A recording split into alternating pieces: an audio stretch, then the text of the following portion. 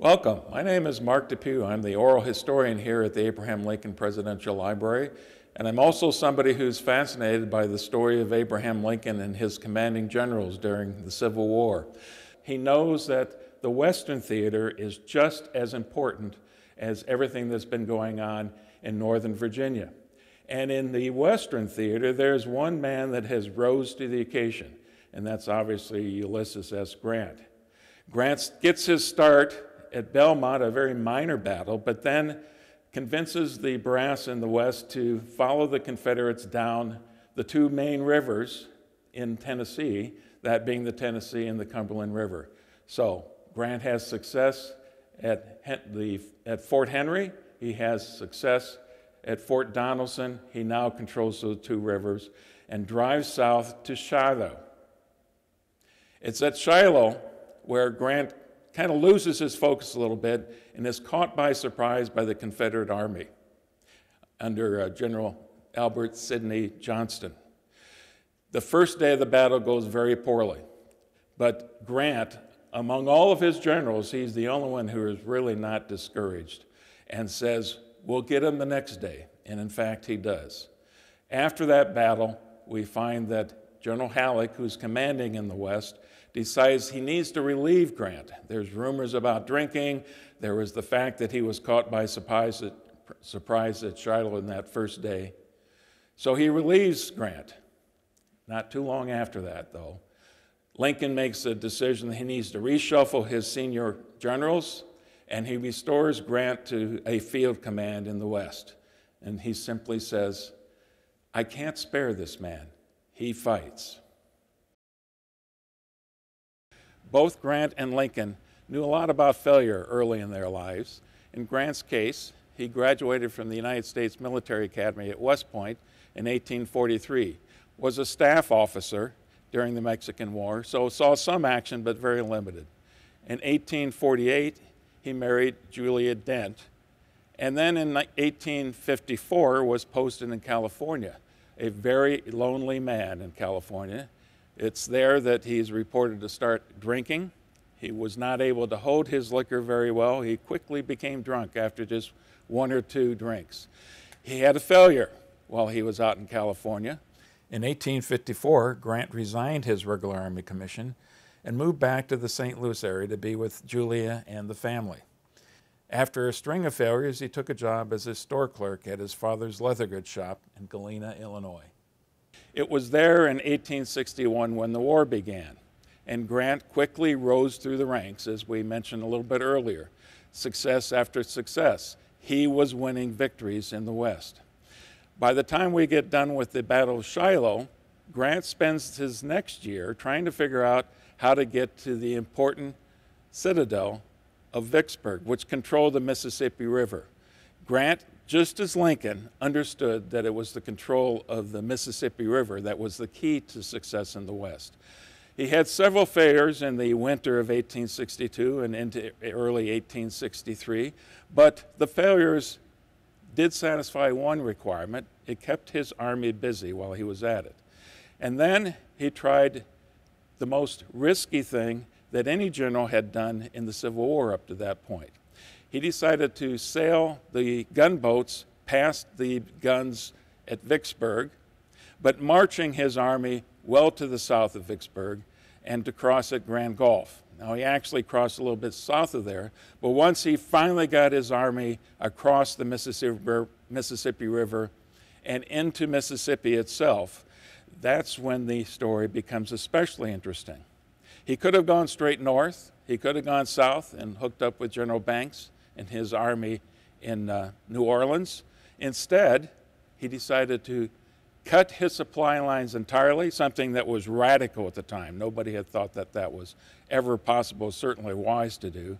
March northeast towards Jackson, defeat the Confederates there, split the Confederate forces, and then march straight west to Vicksburg and lay Vicksburg under siege. All the while, his army is living off the land. And if you recall, just a day or two earlier, the Union Army had met great victory at Gettysburg itself. All of this is something that Abraham Lincoln is following very closely. And here is what Lincoln told General Dan Sickles when Sickles was recovering from a serious injury after the Battle of Gettysburg. Lincoln has this great quote, and you can hear the personal side of Lincoln in this particular quote.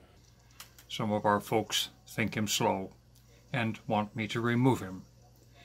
But to tell the truth, I kind of like U.S. Grant. He doesn't worry or bother me. He isn't shrieking for reinforcements all the time. He takes what troops we can safely give him, considering our big job all around, and we have a pretty big job in this war, and does as best he can with what he's got, and doesn't grumble and scold all the while. Yes, I confess, I like General Grant. U.S. Grant. Uncle Sam Grant. That's a very personal sounding President Lincoln as he's talking to General Sickles, who's laying in his bed at the time. Now, we should remember that this is Sickles' account. So whether or not that's exactly what President Lincoln said to Sickles at the time, it's a matter of some historical debate. But this is not under debate. This is the letter that President Lincoln wrote to General Grant shortly after that battle. My dear General, I do not remember that you and I ever met personally. I write this now as a grateful acknowledgement for the almost inestimable service you have done this country. I wish to say a word further. When you first reached the vicinity of Vicksburg, I thought you should do, what you finally did, march the troops across the neck, run the batteries with the transports, and thus go below. And I never had any faith, except a general hope, that you knew better than I, that the Yazoo Pass expedition and the like could succeed. When you got below and took Port Gibson, Grand Gulf, and vicinity, I thought you should go down the river and join General Banks. And when you turned northward, east of the Big Black, I feared it was a mistake. I now wish to make the personal acknowledgement that you were right and I was wrong. Yours very truly, A. Lincoln. After the tremendous victory at Vicksburg, Grant is the Union's favorite general. And he follows up that victory with another one at Chattanooga in December. By this time, Lincoln is still looking for that one senior commander who can bring everything together. And he obviously then looks to Grant. Shortly after that, we find that Congress has authorized a lieutenant general position. And there's only one choice, that has to be General Grant. And in March of 1864, Grant was ordered east to meet with Lincoln. And on March 8th, he arrived unnoticed in Washington, D.C. with his son Fred. Dressed in a disheveled uniform, he checked into Willard's Hotel. The clerk, unimpressed, gave him a small room on the top floor. Then they turned the sign-in register around, and Grant signs in U.S. Grant and Son, Galena, Illinois.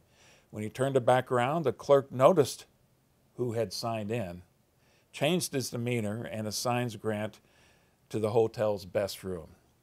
At 9:30, Grant goes to the White House, where a reception was being held. He meets Lincoln for the first time ever, and Lincoln's comment to him, "This is General Grant, is it?" And Grant replies, "Yes, it is." By that time, he is the center of public attention for all of those who are in attendance at the reception. And he is for the rest of the evening, as he's almost crushed in the process. He's finally told to climb up on a sofa so the crowd could see him better. Now, you can imagine General Grant is feeling very uncomfortable. He's not used to this kind of spotlight at all.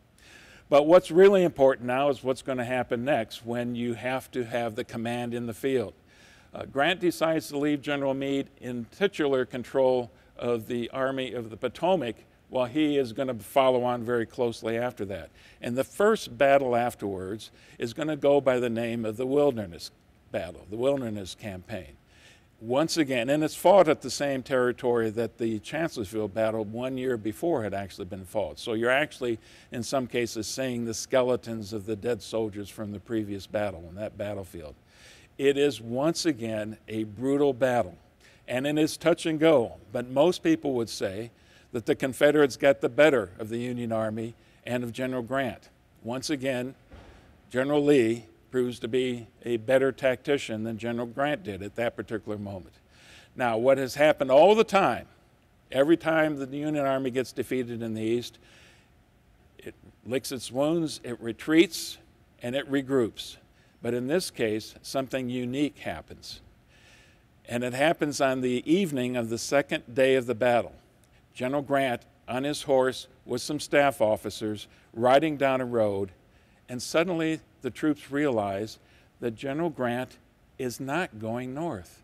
He's going to lead his army further south. He is not going to let this defeat stop him from taking the war to the Confederates and to General Lee. And you hear this wonderful quote that really illustrates exactly how the men felt as they cheer their general on. I do not know that during the entire war I had such a real feeling of delight and satisfaction as in the night when we came to the road leading to Spotsylvania Courthouse and turned to the right. After that moment, it's obvious that Lincoln has found his commander, a commander who understands that the Army, the entire Army, all of the armies across the entire Southern campaign theater need to be taking the war aggressively against the Confederates. Grant is that man.